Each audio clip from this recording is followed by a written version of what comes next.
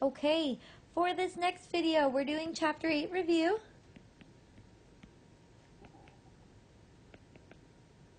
And we're specifically working on naming triangles by their sides. And remember, if you have a shape like this, okay, and it has these little tick marks in it, that means all those sides with the tick marks are the same length, okay, just as a quick review. So my first triangle I'm going to draw looks like this. Think if you can remember the name of it as I'm drawing it. It has three equal sides. Okay? Since all the sides are equal, it has a name similar to the word equal. Does anyone remember it? You're right, this is an equilateral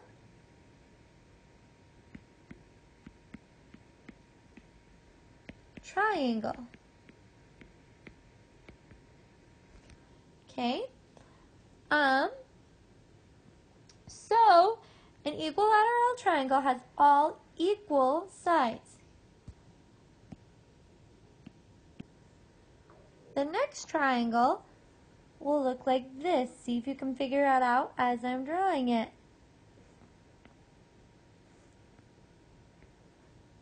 Okay? It has two equal sides.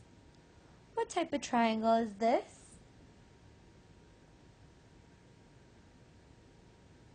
You're right, this one is an isosceles triangle. An isosceles triangle has two equal sides. And the last one could look like this.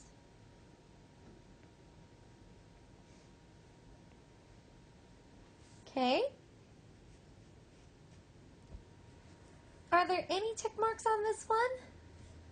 No, there's not. So there are no equal sides.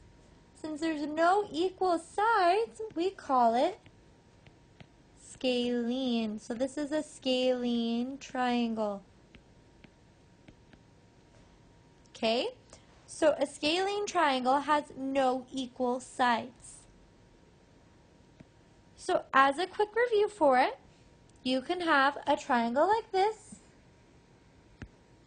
which is an equilateral triangle.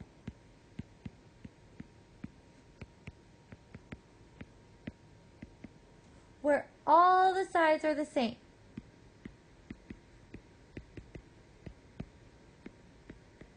They're the same length. Okay? Or you could have one kind of like this.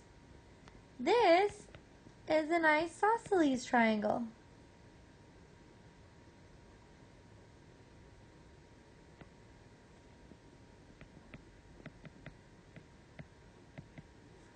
Where two sides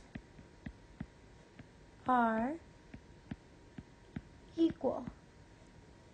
And the last one looks like this. There's no check marks, so it's scalene, which means no sides are equal. Okay? You need to pause the video and write this down and start memorizing it. I would. These are things you're going to need to know for tomorrow's test.